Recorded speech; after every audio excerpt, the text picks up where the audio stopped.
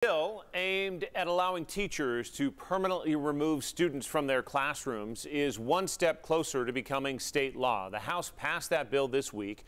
Reporter Cameron Taylor explains supporters say the bill will help teachers manage classrooms, but critics argue it could negatively impact children of color. Quite simply unacceptable. Sonia Thomas is a mother of 4. She's also the executive director for a parent group called Nashville Propel. Thomas worries about a bill going through the state legislature known as the Teachers Discipline Act. And so I'm afraid that a child will be exposed to a teacher who is not connected to their community, who does not understand their worldview, and who will be biased and assume that that child is a bad child. The proposal would set up a process for teachers to remove a student permanently from their classroom, as if they're constantly misbehaving.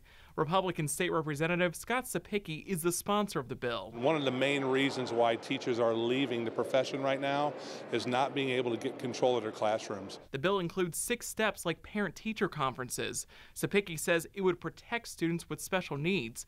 Removing a student from the classroom would be the last resort. To make sure that a teacher cannot arbitrarily remove a student from a classroom. If all options are exhausted, Cepicky says the school board would give recommendations to the principal or superintendent that could include virtual learning or the student being assigned to another classroom.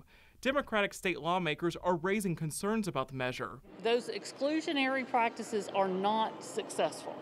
They don't make for safer schools, and you won't see a decrease in the behavior. That's why Johnson wants to find positive ways to impact behavior in school discipline. For parents like Thomas, she believes there's another way too. I think that sometimes we don't ask enough questions. We just assume that children are bad, and we never think to ask them what's wrong. The Senate is expected to take up that bill on Thursday. If it passes, it will head to the governor's desk to be signed into law.